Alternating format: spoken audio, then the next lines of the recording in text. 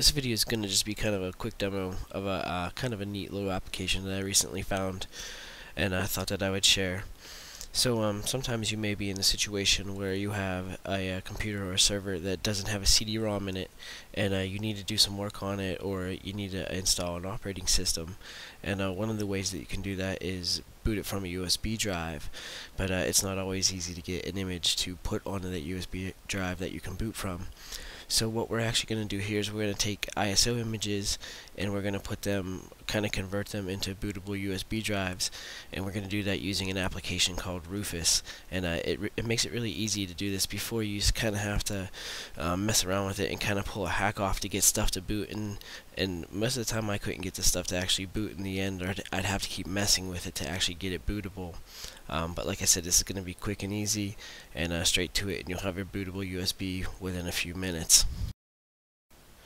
Alright, so to get started using Rufus, we just have to visit the website and download our free application and give it a try. So here's the link to get Rufus, and you see on the page it talks about some of the conditions where it's good to use Rufus and where it fits in.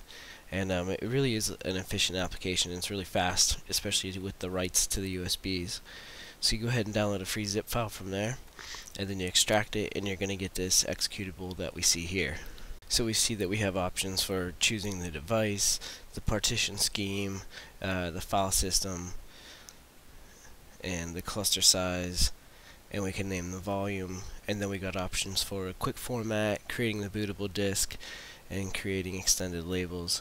And we can do FreeDOS, MS-DOS, and ISO images. And here we're going to do a VMware ESXi. We're going to use the ISO image for that. And then we just select it, and then we hit start, and it tells us that it's going to destroy all data on the USB drive, and we hit OK, and it's going to start making our bootable USB drive. I'm going to go ahead and speed up this portion a little bit, but it really only takes a few minutes, but for time's sake, like I said, I'm going to just skip through it.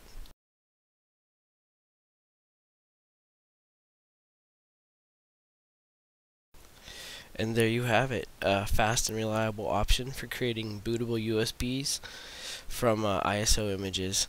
And that's pretty much it. Hope you enjoyed. Thanks for watching.